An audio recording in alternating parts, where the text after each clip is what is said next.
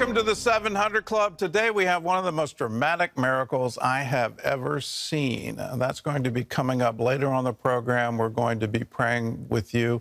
But before that, let's deal with the top news. Here's kidnapped in Haiti. A Catholic priest now reveals what happened to him last April. He was taken at the hands of the same notorious gang that abducted 17 missionaries a month ago. So how did his faith sustain this Haitian priest, and what finally led to his release?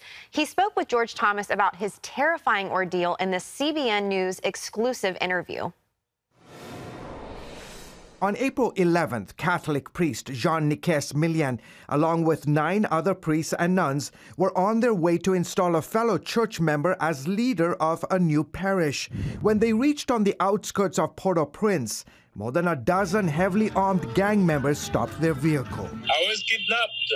Millian tells CBN News that the 400 Mawozo gang, the same group behind the October kidnappings of 17 missionaries, also abducted him. What did they demand from you? They demand money. How much? 1 million. 1 million US dollars? $1 million. $1 million per person, the same amount they demanded for the 16 Americans and 1 Canadian kidnapped last month after visiting a Haitian orphanage. A U.S. government official tells Reuters they have evidence that some of the missionaries are still alive. My faith helped me a lot. Millian says the gang, made up of mostly young men and teenagers, would move them around to several locations. Often blindfolded, they slept on floors and had little to eat. Millian said he and the others drew strength from prayer times. They had one Bible, which they would read when guards weren't around. We sent a moment of prayer in the morning, a moment of prayer in the midday, and a moment of prayer during the night. Millian's moment of freedom came 20 days later, after his parish paid an undisclosed ransom amount to the gang. This week, Millian led Mass at his church in Port-au-Prince and urged congregants to pray for the safe release of the 17 missionaries. A leader of the Mawozo gang has threatened to kill the missionaries if their ransom demands aren't met. I ask every friend of mine to pray for the American people and the Canadian one. George Thomas, CBN News. Well, please continue to pray for those 17 brave souls who have been kidnapped. Their lives are at risk. The deterioration of things in Haiti is absolutely stunning. From the earthquake back in 2009 to today, it just seems to be hopeless there. But there's always hope with God. So let us pray and let's believe that He can do the impossible. Here at home, we've got other problems. Inflation is up, and President Biden's poll numbers are down. Rising prices have become a major political headache for the president, and the sticker shock won't be over anytime soon. Well, here's Jennifer Wishon with more. Millions of Americans are looking forward to hosting Thanksgiving dinner, but inflation is becoming an unwelcome house guest, putting a strain on the festivities. And it's not just the rising cost of turkey and pie hurting family budgets. This week, the Consumer Price Index, which keeps track of what people are paying, jumped 6.2% from a year ago, marking the highest level since 1990. It's a ripple effect, and that really puts a challenge as we go into the holiday season. A CNBC survey shows inflation now ties with coronavirus as the biggest concern facing Americans, and it's punching the president politically. Republicans were hitting the president hard even before this week's report showed inflation heading even higher. We have the raging inflation, as bad, some would argue, as back in the late 70s, early 80s. It's a direct result, he says, of flooding the country with money through President Biden's $1.9 trillion COVID relief plan earlier this year.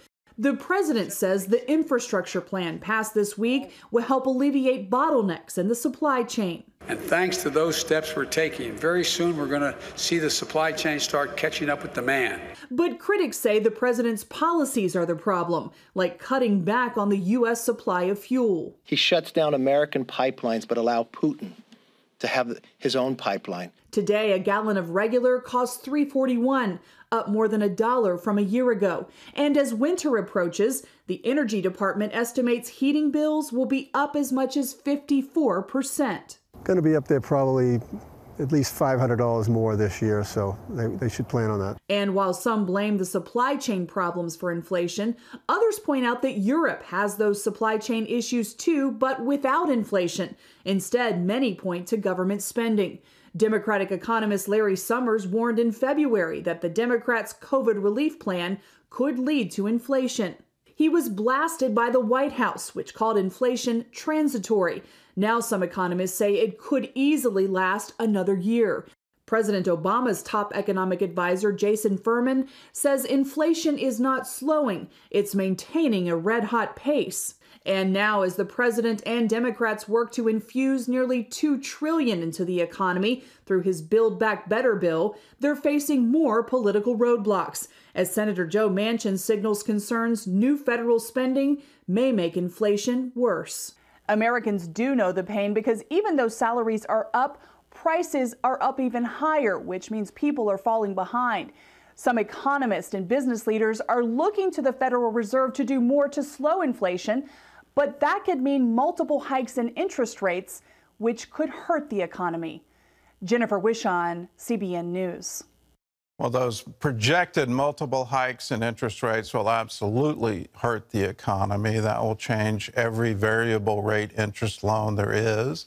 It will absolutely impact the housing market because it will make it more expensive to pay a monthly payment for a house. So we're looking at rising inflation, and it looks like it's here. The administration just this past summer was saying this is transitory, it's going to be over soon. They keep talking about supply chain, but they're not talking about the stimulus packages and how printing money always leads to inflation. That's been in every single economy since there was money. So when you're printing this amount of money under this new money theory, they seem to conveniently ignore, well, that's going to put inflationary pressure on everything. The stimulus packages have actually encouraged people to stay home. They haven't encouraged work, industry, savings, all of those things. And it's this huge demand that's been pumped up because the government is printing money. So instead of Build Back Better, what we're doing is building inflation. If you think Build Back Better is some kind of new political slogan, here's what former President Bill Clinton said after he was appointed special United Nations envoy for Haiti back in 2009. The second part of our mandate is to ensure the recovery effort has the assistance with the level of commitment we had when I did this work for the UN in the tsunami-affected areas. Our goal is to build back better. Better schools, hospitals, and housing, better public facilities and infrastructure, and much more effective disaster prevention and mitigation. Well, the plan back in 2009 was to build back better and to assist in the recovery effort. Haiti had had this massive earthquake, and how do we build back roads? How do we build back infrastructure? How do we build back hospitals, schools? How do we build back a nation? And the answer was, well, we need more spending. The UN threw money at it. The Clinton Foundation raised a lot of money for it. But here we are 12 years later, and our first story today was all about kidnapping gangs in Haiti, how lawlessness is now everywhere. The economy is essentially non-existent. Employment is essentially non-existent. And so we can see Build Back Better didn't build back anything. So why do we think it's going to work here in the United States? What do we need to be focused on? And for me, we need to be focused on how do we build better families. Those are the fundamental building blocks of every successful culture in the history of the world.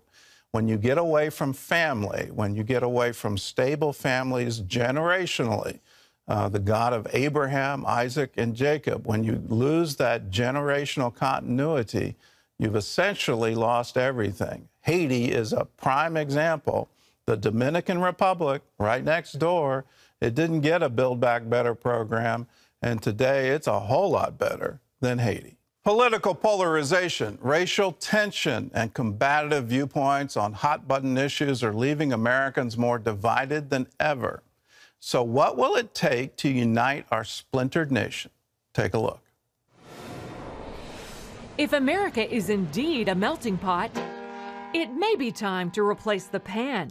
The notion of mixing and celebrating different ideas, ethnicities, and cultures, now charred by tribalism, Jews will not replace us! Outrage and suspicion. The result, upended families, friends, and neighbors. And even splintered congregations called to worship together. An October Pew survey of nearly 20,000 people across more than a dozen nations rates the United States as the most divided society, especially on race and politics. During the riots and national unrest earlier this year, the Lord spoke to my heart saying, "Bring my people together." Author, educator, entrepreneur, and pastor of one of the fastest growing churches in America, Dr. Derek Grier believes the Bible holds the key, comparing the current crisis to ancient Israel's hopelessness, as told in the Old Testament book of Malachi. It was not a prayer meeting or a great demonstration of God's supernatural power that changed the nation. According to Malachi, the climate changed when the people of God finally began to talk to each other. Imagine what might happen today if those who truly love the Lord would find the time and the courage to talk to one another. With a new initiative called Let's Talk, Bishop Grier is calling on Christians to get out of their comfort zones and start having honest and frank dialogue about what divides us, to listen and learn from one another, and ultimately bring healing and racial reconciliation to the church. It's a biblical roadmap, Grier says, for the church to model to society based on a simple premise. It's time for us to have a conversation. America, it's time for us to talk. Well, Bishop Derek Grier joins us now from our Washington, D.C. studios. And Bishop, it's great to have you on the program. Great to be with you, Gordon, and I salute you for participating in this effort. You did a great interview with me weeks ago, and it looks like I get a chance to be interviewed by you, and looking forward to speaking with you this morning. All right, turnaround's fair play. All right, let's talk about 11 o'clock Sunday morning. It's been described as the most segregated hour in America, and Jesus wanted us to be one. So how can we have our churches have a biblical picture of unity if we're, how do we change that division that's currently in our pews? Yeah, it's first a heart issue, Gordon. You know, we can do our best to try to come up with programs and plans, but reconciliation really begins with people wanting to be reconciled one to another. And it all begins in the heart. So our goal here is not just to come up with another program, it's to get people talking. So today, you know, we all live in very siloed universes where, you know, all day long we listen to people who agree with us, largely people that support our positions. And over time, what happens is we become desensitized to people with different perspectives. And what's vital today is that we get in a room one with another and begin to talk to each other, not at each other, not past each other, but talk to each other. And that's the goal of Let's Talk. Okay, well, let's talk about the spiritual inspiration. You got a verse from Malachi, chapter 3, verse 16. Let me read it for you. Then those who feared the Lord spoke to one another, and the Lord listened and heard them. So a book of remembrance was written before him for those who fear the Lord and who meditate on his name. So how do we start this conversation? Beautiful question. You know, when people have conflicts in relationships, there's typically 4 tried and true approaches to resolving them, and they're all biblical. Number 1, admit you have a problem. Number 2, sympathize with those that have been wounded, empathize even better. Third, begin to, you know, make changes and stop doing what has been done in the past. And then third, move on with the relationship. With that, The first part of the Let's Talk campaign has been a statement of change. We are admitting we have a problem. We have a serious problem. It's going on for a while.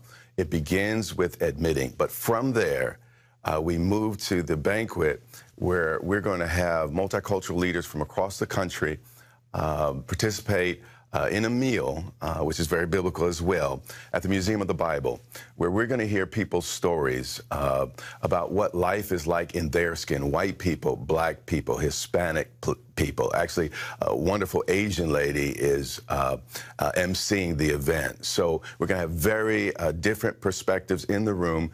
But what we want to do is bring down the walls. People can argue ideas, but you can't argue a personal story. So what we're going to have is people, again, sharing. We have immigrants that will be in the room. We have folks born in the United States of America. So hopefully, as people share their stories, walls come down. So the first step is to admit, and that's what the statement of change is about. But the second step is to begin to empathize. And you can't empathize if you haven't heard.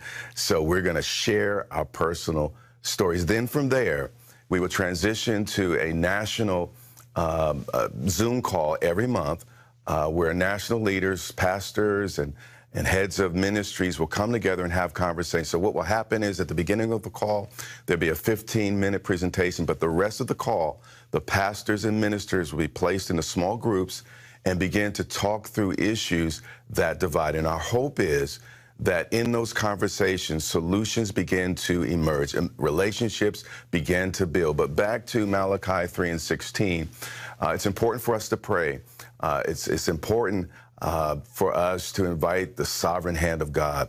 But what resolved the issues in the book of Malachi, and at that time, is very similar to our time. There's cynicism and frustration. The church was at a super low ebb at that point. But what happened, or what resolved the issue, was the people stopped talking past each other. Those who feared the Lord, I mean, people who loved Jesus, if you will. I know this was before Christ had come, but people who loved the Lord started having conversation, and God honored that. So the first step to us getting past where we are is us having a conversation, and the world's doing it.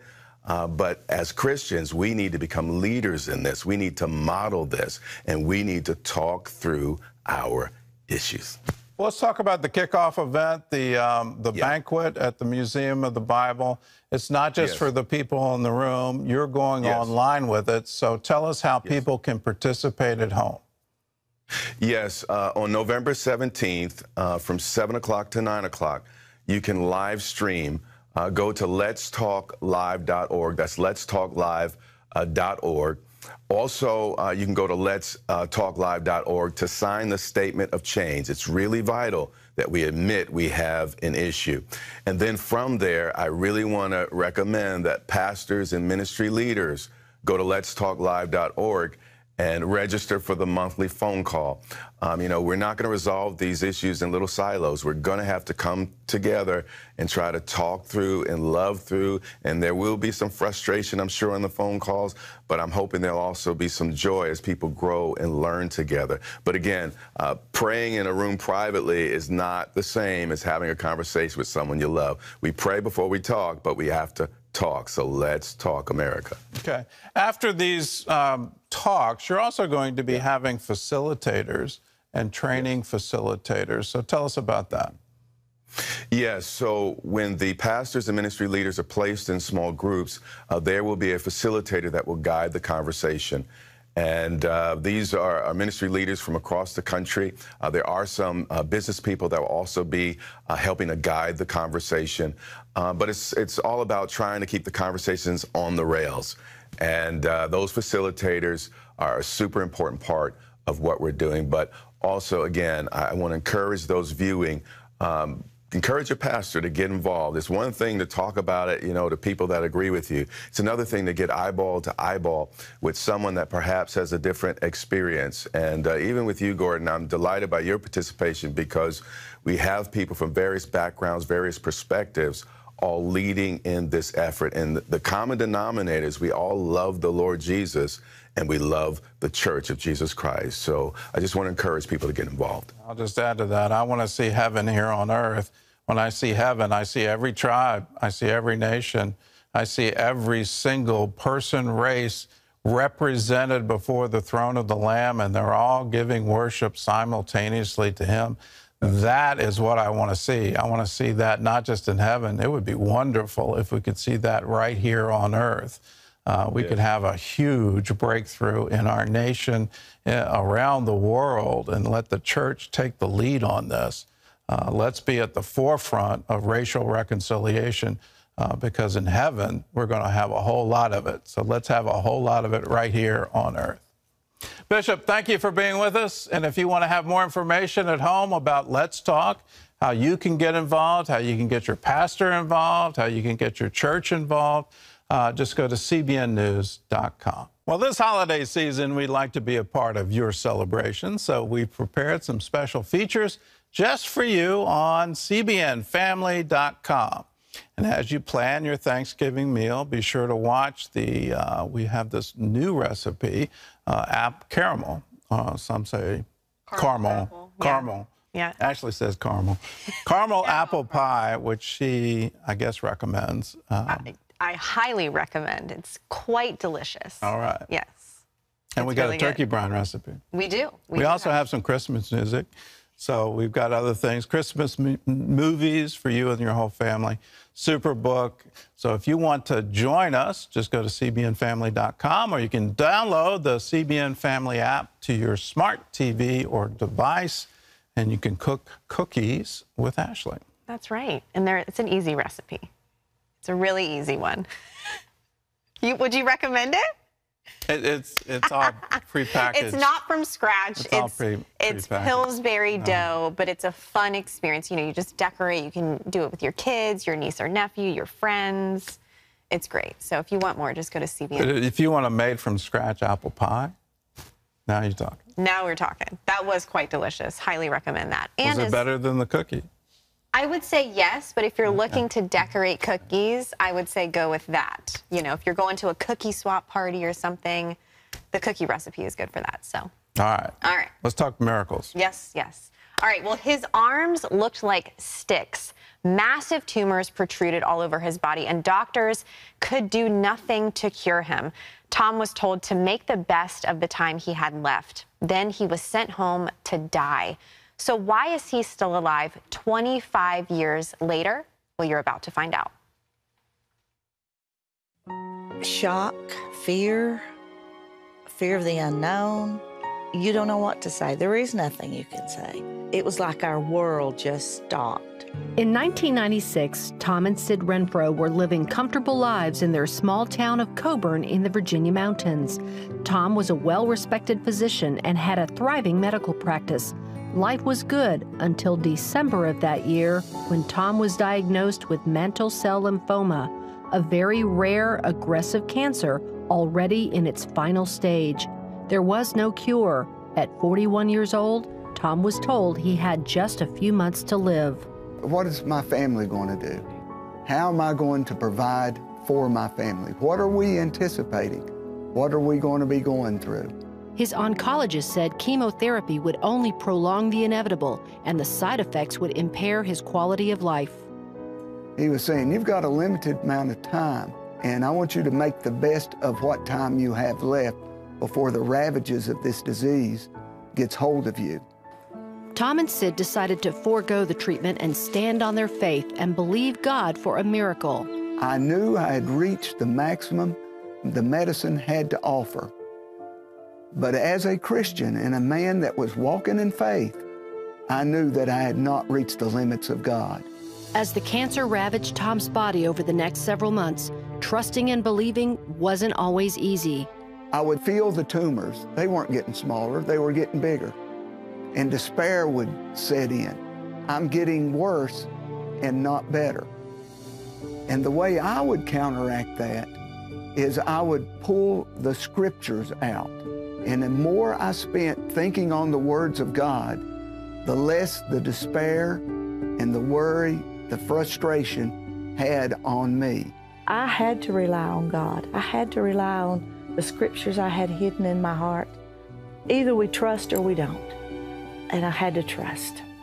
They weren't the only ones asking God for a miracle. By now, thousands of people throughout the region were storming heaven in prayer, especially their own church family. And I would call and I'd say, I don't see how he can live if God doesn't help him right now. Many nights they went all night. I had people around me saying, look, Tom, we're standing in faith. We serve a God that's unlimited in power and ability. We want you to continue to hold on in faith because I'm believing. Sid even told me, I get up every morning expecting the Lord to heal you. Tom's condition rapidly deteriorated. Doctors believed his death was just days away. With Christmas approaching, they administered chemo, hoping it would buy time for Tom to spend the holidays with his family. Immediately, right before their eyes, a miracle unfolded. I noticed that the tumors on my neck had softened, and it wasn't happening just here, it was under my arms. And then they started shrinking, and life, it just flooded into me. Where there was weakness and there was worry, now there was hope, there was joy, there was anticipation. And good things would come. Tom went back to his practice and would lead a full and happy life with Sid. And the cancer, it never returned. Over the years, Tom and Sid have rarely missed an opportunity to tell their story. In fact, Tom recently wrote a book about his miraculous journey and God's healing power. I wrote Avenues of Healing, Reaching for the Healing Power of God, to equip people with understanding of what's going on, what the enemy is trying to do, where sickness and disease comes from, and to encourage people on getting into the presence of God. Words cannot express my gratitude to the Lord. It's changed the way I look at things. It's changed my understanding of my role as a physician. When I can see things in a little bit different light that brings greater joy and understanding to me compared to where I was before this illness hit my life. Wow. I mean, some stories you just have no words. I mean, look at that. Here's Tom, who is a doctor, who believes in the power of medicine. But even more than that, he believes in the healing power of the Lord Jesus. Just do what Tom did today. Whatever you're struggling with, refuse to bow down to the symptoms that are screaming in your ear, that are screaming in your mind. Refuse to bow down to that and believe, choose, change your thinking, turn and focus your mind on the promises of God, which are yes and amen for those who are in Christ Jesus. If that encouraged you in your faith, here are some more amazing miracles and answer to prayer. This is Donna of Fort Lauderdale, Florida. She lost hearing in her right ear when she was watching the 700 Club on November 8th, 2021. So this week, she heard Gordon say, someone else, you have problems with hearing in your right ear. God just opened that ear. There has been some discharge and other things associated with that. God is able to clear it out now and give you perfect hearing in that ear. Immediately, Donna's hearing was completely restored. Amen. That's a miracle. The deaf hear. Here's another one. Several months ago, Shirley of Easley, South Carolina, started experiencing pain in her left hip. It got so bad she could hardly stand up while channel surfing. Isn't that amazing? Channel surfing. Still happens today. Shirley happened upon the 700 Club. She heard Ashley say, someone with hip dysplasia in your left hip, God is healing that right now. Just receive that healing. Well, by faith, Shirley placed her hand on her hip and believed. She is now able to stand without any pain. You've seen some incredible stories. Here's someone with cancer. Doctors say to a doctor, get your affairs in order. You're not going to make it through this. Here's someone with no hearing in their right ear, gets hearing. Here's someone with hip dysplasia, difficulty walking, gets completely healed. How do you explain these things? These are miracles. Miracles still happen today. God still moves today. He's the same yesterday, today, and forever. What he's done for others, he will do for you because he wants to do it for you. He loves you. He loves you tenderly, completely, so much so he was willing to die for you. So whatever you've got, whatever the problem, whatever the need, let's together bring it to Jesus. And he's the answer to every human need. And he says to us, when two or more agree touching anything, it shall be done for them by my Father in heaven. So Ashley and I are going to be your two or more. All you have to do is agree. And I encourage people to act faith. One of the ways you can act faith is to lay a hand on that area of the body that needs healing. It's real simple. God's just looking for a little bit. He's just looking for a mustard seed. So just in that mustard seed, lay a hand on it. We'll agree. You touch, we agree. God does all the rest. Let's pray. Lord, we lift everyone in the audience with pain, anyone with cancer, anyone with an infirmity, anyone who has problems seeing, hearing, tasting, swallowing, anyone with problems with digestion, anyone with problems with bearing children, anyone who is lonely, Lord God, anyone in financial need. We just declare you are the answer to every human need. And we come to you boldly. We come to you in faith in the Messiah, the chosen one, the anointed one of God.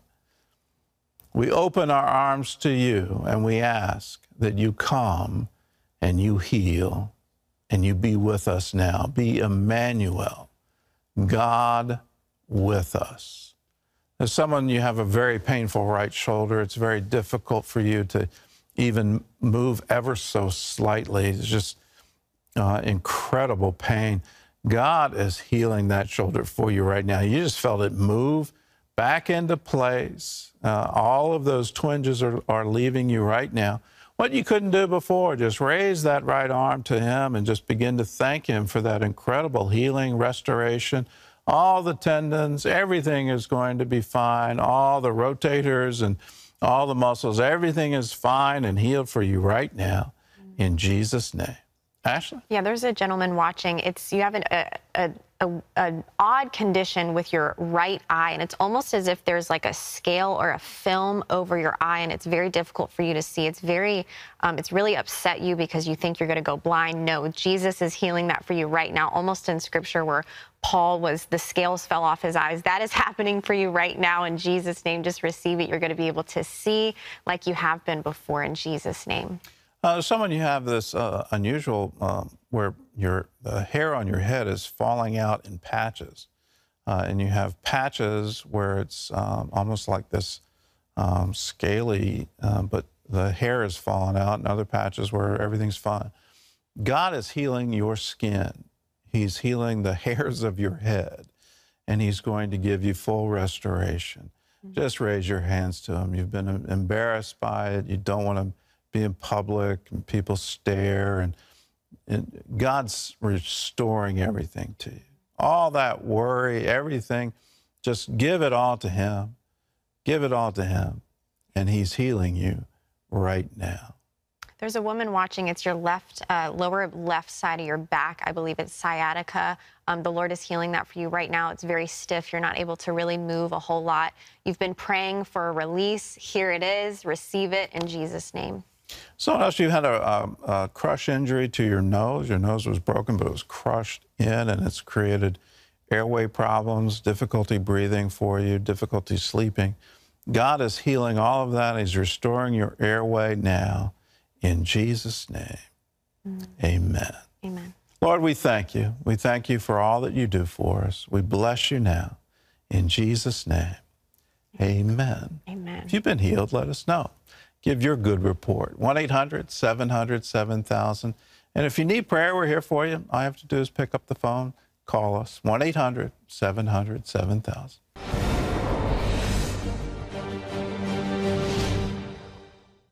Welcome to Washington for the CBN News Break. The Pentagon says it's closely watching Russian military actions, including a buildup of troops near the border of Ukraine.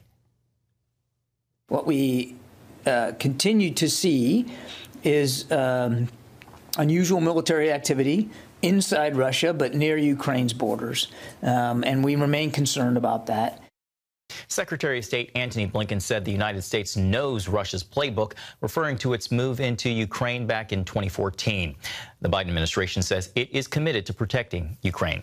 Well, CBN's Operation Blessing is helping those who are facing difficult financial situations with gifts of food.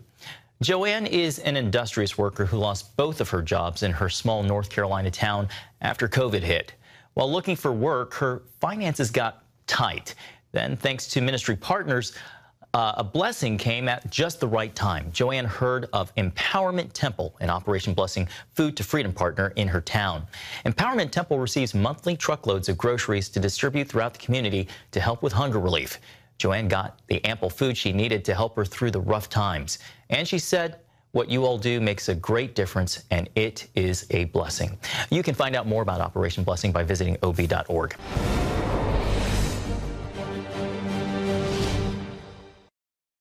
Rock bottom. That's where Keith and Carrie Kemp thought they had landed when they were forced to move to a trailer. Then things went from bad to worse, and their trailer was repossessed. What happened next, and how did it lead to a financial miracle? Take a look. Keith and Terry Kemp love spending time together on their farm. In 1996, the Kemps ran the largest construction company in Okaloosa County. When you've done something and the people really love it, and you know, that satisfaction you get from thrilling them and giving them what they were asking for, that's always the best thing. In 2000, they began building spec homes for a real estate company that pushed them to build more homes than they budgeted. Keith believed he could deliver.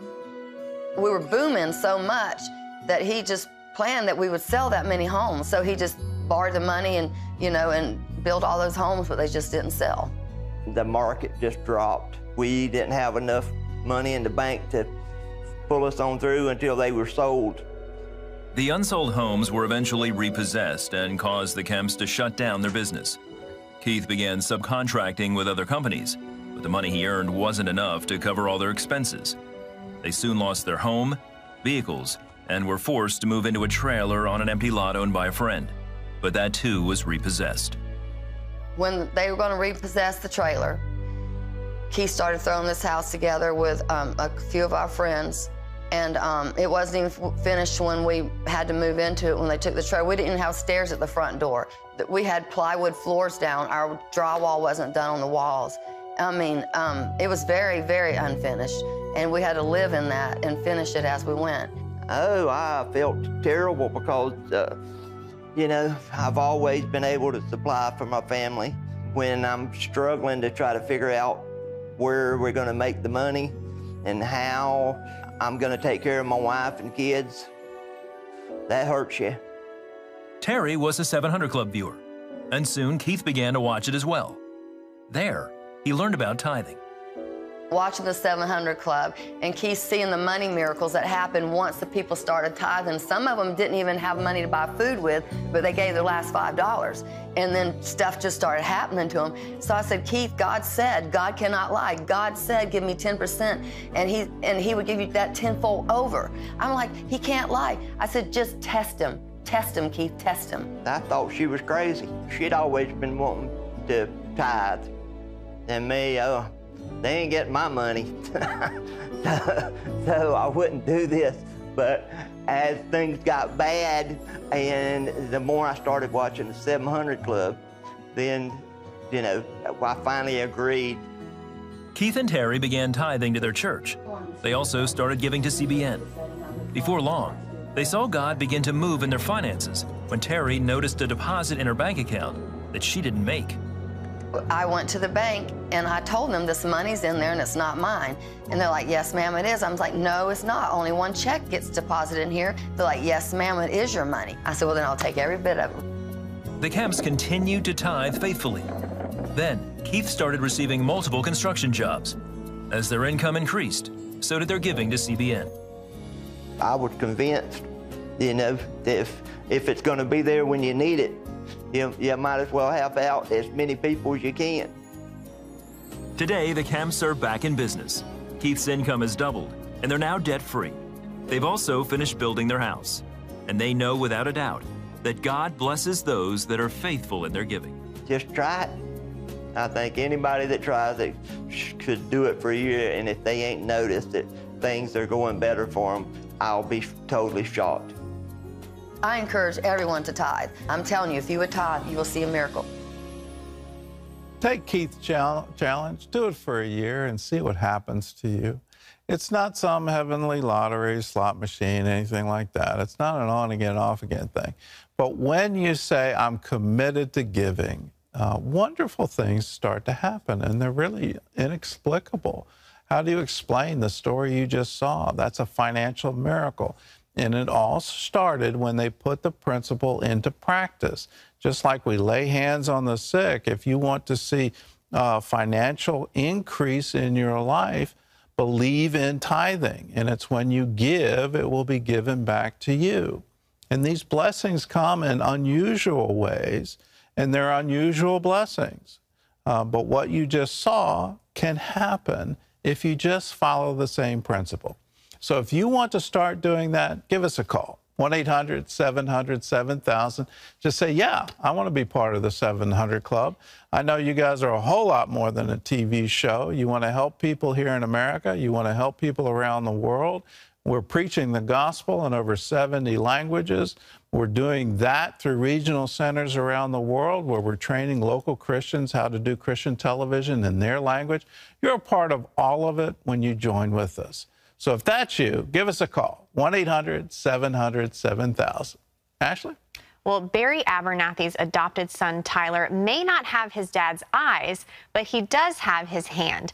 In fact, it's why Tyler called Barry his father when he first saw him. So why was Tyler so convinced? See for yourself. I've never had a thought of, before all this happened, never had a thought of raising young kids at 50+ years old. You know, that never had crossed my mind.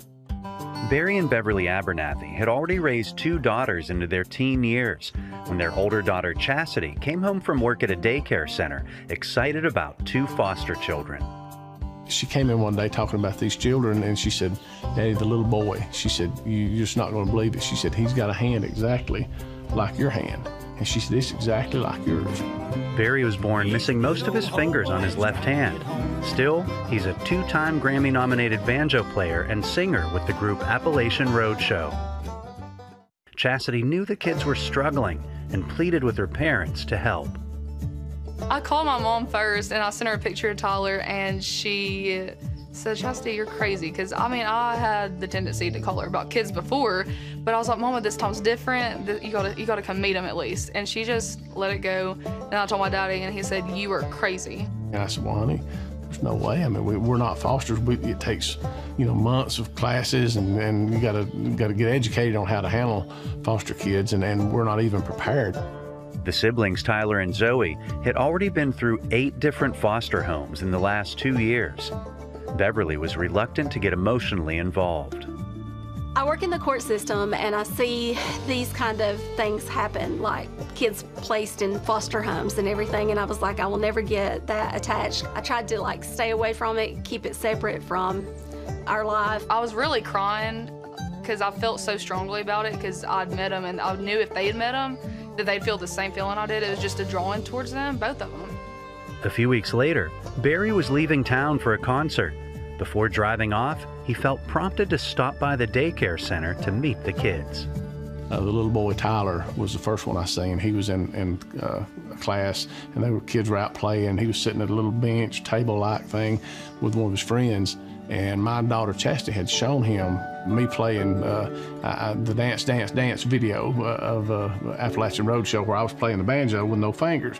Well, he had never known a dad, hadn't had a dad, and he had never seen anybody with a hand like his. So he immediately, to my dismay, he immediately thought I was his dad. So he looks up, and his eyes like that, and he reaches over and he gets a little buddy and pats him on top of the head, and he said, hey, look, that's my dad. And he jumps up out of his chair, and he starts running to me, and he just runs, and I was standing there, and he just jumps up and grabs a hold of me. So I pulled him on up, and he grabbed me, and he grabbed my face, and he looked back like this, and he said, you my dad? And I said, I just kind of froze, you know, I didn't know what to say. And he said, "You my dad." And he reached up, he kissed me on the cheek, and he patted me, and it was touching. I mean, it was very, very touching. Barry then found out Beverly had also felt drawn to the kids. He called me, and he's like, I went and saw the kids, and I said, well, I did too. And he's like, what do you think? And I said, I really don't know what to think. She said, "Do you think we're going to need to do something?" I said, "Well, what can we do? We're not foster parents. There's nothing we can do." Things weren't working out with the current foster family, so the Abernathys arranged to take the kids over Father's Day weekend. After a great time together, they got word Zoe and Tyler would soon be sent to an orphanage. The state had called and said, "We're going to come get them." So immediately everybody went to jumping and saying, "Hey, can y'all keep these kids a little while while we're working something out?" And we were like, "Yeah, we will." And it's amazing how something like that could happen, and in a couple of days it could come to fruition. And nobody knew but God. Nobody did. The Abernathys went through the steps to become foster parents. Then they made a big decision. 10 months after that Father's Day weekend visit, through a Zoom court date, Tyler and Zoe were adopted and officially became part of the Abernathy family. Yeah, baby! Oh, it was a blast. Yeah, it was and I think the kids they recognized it. You know, even I don't know that they knew what Tyler says dachshund. He didn't know what dachshund was, but he knew that he was Abernathy. I can't remember my life before them. There's no other way to describe it other than they belong to us. Well, I'm thankful that God brought them into our lives because, I don't know, it's just, you know that they're here for a reason. When we adopted them, that morning, you could just feel it, the Lord was with us, and you just knew it was right. The correlation between us and these children and God and all of his children, you know, I've thought of that a lot. We're all adopted in the family, and not just adopted, but we're made partakers. I mean, we're partakers of life through him. Tyler all the time says, "Thank you, Mommy. I appreciate you." He thanks us for the house, everything. And it's just to see the world through their eyes, the simple life. That's what it means. Nothing else matters. Father's Day will take on a different meaning. The fact that we took these children in on Father's Day, the family came together as a whole on Father's Day last year, and it'll always be special to me. You know, where it might not have been as special before, just to know that the way God dealt with us and what He gave us and what He required of us, you know, all that coming together on Father's Day. It'll be a special day from now on, as long as I live, for sure. What a beautiful story. And November is National Adoption Month. And I just want to personally say thank you to everyone who has been obedient to the call to adopt and foster, because you are literally changing the world with that decision. All right, well, we've got some time for viewer questions. You ready? I am so ready. All right, so this one is from a viewer. She says, what Bible translation is nearest to the original Hebrew and Greek? I'm using the NLT and I love it. It was like a light being turned on for me. I was never good with literature. What are your preferences? I love the NLT. I think it's a great translation, so if you like it, use it. We use NLT as part of one of the source translations for the English version of Superbook. We also use the New King James Version. That's one of my personal favorites. There's also English Contemporary Version, which might be better for children. My father really likes the New American Standard, but he likes all of them and says they're all good. When you see the different translations and go through them, you can see the difficulty of translation. I like to go back to the original Greek. I like to go back to the original Hebrew, have a dictionary and interlineal and all of those things. I'm trying to get Ashley to do that too. And she's taken to it pretty well, so yay. Good. I love it. Here's a word from Psalms. A father to the fatherless, a defender of widows. God sets the lonely in family.